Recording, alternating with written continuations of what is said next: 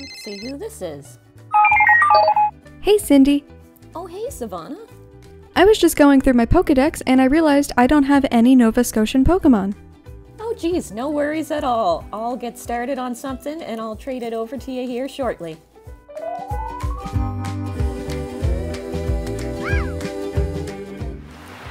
So today's video will be the beginning of the creation of a Nova Scotian Pokédex.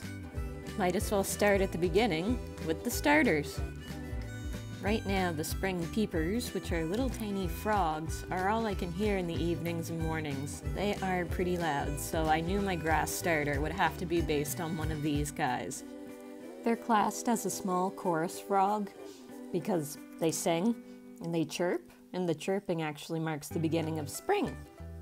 These guys are found in eastern Canada and eastern United States, and their singing makes me think that if they were a Pokemon, they would probably be singing sea shanties, being as we're in the Maritimes.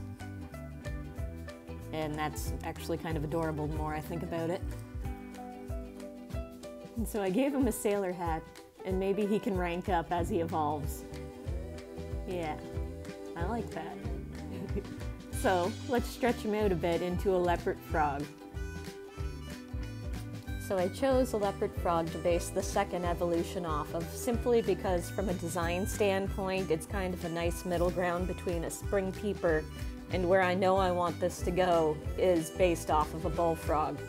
And that's perfect for a sea shanty because this guy looks like a meaty, thick boy baritone who would fill out that chorus just perfectly.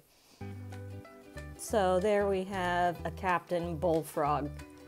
So I think this is going to be my grass starter evolution line from a little baby soprano into a big beefy baritone, and they sing sea shanties as their main attack. Yes. So it only makes sense that I name them accordingly. Okay, so entry number 1 in the Nova Scotian Pokédex is going to be this little fella, a grass starter by the name of Sopranitoad. And yeah, as you can imagine, as I already said, his main attack is going to be sing, and he sings the soprano part of a sea shanty chorus. Sopranitoad is found in woodsy areas around marshlands and the sort, and you will hear them sing in the evening time to mark dusk.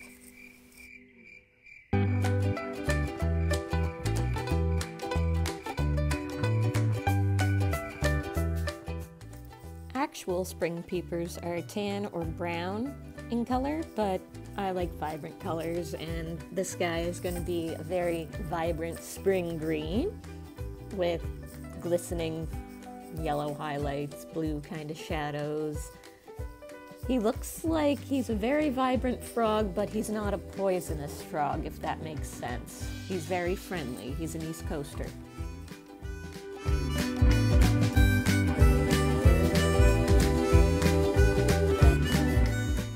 So as I said, I picked a leopard frog simply from a design standpoint because it's a nice middle ground between the tiny spring peeper and the bullfrog-esque design that I'm heading towards.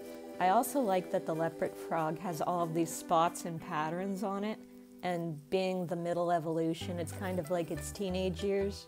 So it's kind of like he has acne or skin issues, but he doesn't, but I just amused myself with that little fact, so I hope you like that too.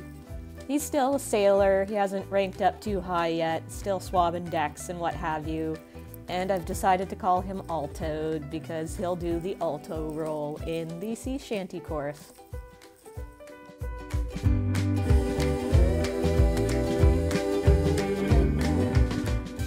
So on to the Mac Daddy design here. Evolution 3 of our grass starter is going to be based on a bullfrog, simply because it makes sense with the two that I've already created. So he's going to be like the captain of the ship. He's the big bass baritone, so his name is obviously going to be Baritoad.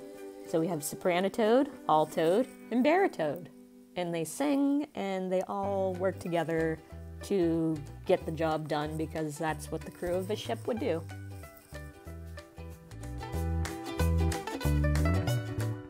Now Baratoad is going to keep some of those markings that he had in Stage 2 as Altoad, but they've kind of leveled out and they have more of a set pattern now.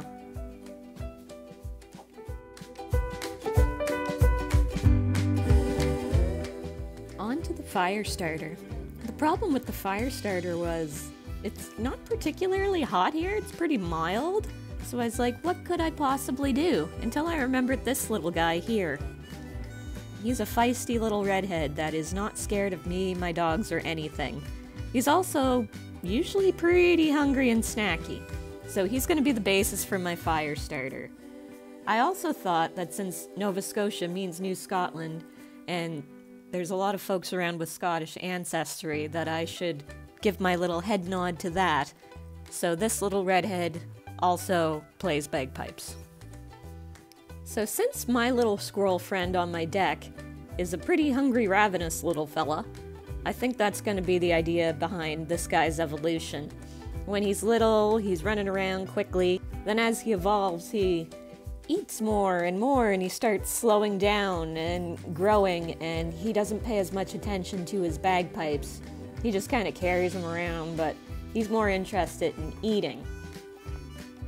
By Evolution 3, he's actually eaten his bagpipes, and now he's more like a skunk, and when he sprays you, you hear terribly played bagpipe music. For anyone wondering, he's based on a red squirrel, which are the type of squirrels we have here in Nova Scotia. So this little guy has lovingly been named Charpip. Char, as in he's a fire squirrel, and Pip, as in he's a little pipsqueak, just a little fella, and also Pip being short for pipe. It made sense to me, so this is what we're going with.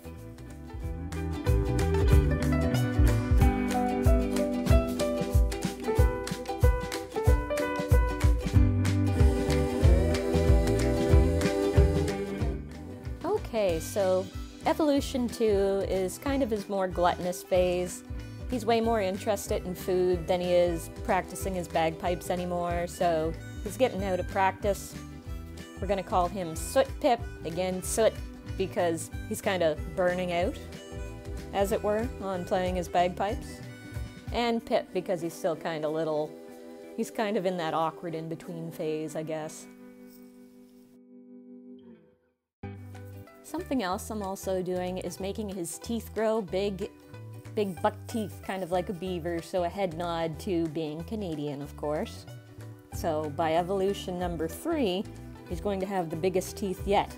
He's also going to be the biggest version of himself yet. Searhorn. Now he waddles around on the ground more like a skunk. He can't run quite as fast, and because of that, he ended up eating his bagpipes, so now they're just a part of him, and he's so out of practice at this point that when he sprays you, like a skunk would spray you, you hear very bad bagpipe music. Just poorly played bagpipes. So what am I gonna send to Sivana? Definitely a water Pokemon. Nova Scotia is surrounded by the Atlantic Ocean.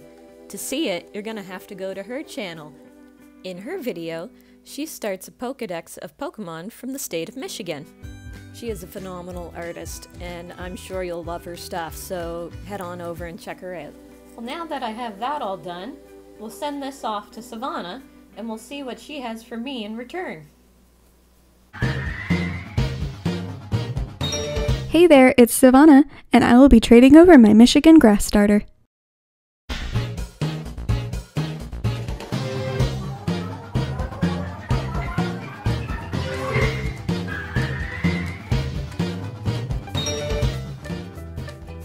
Here in the great cold state of Michigan, there are a lot of heckin' trees and deer, and the state game mammal is the white-tailed deer, so with that, a mix of trees and elk inspirations, my grass starter was born.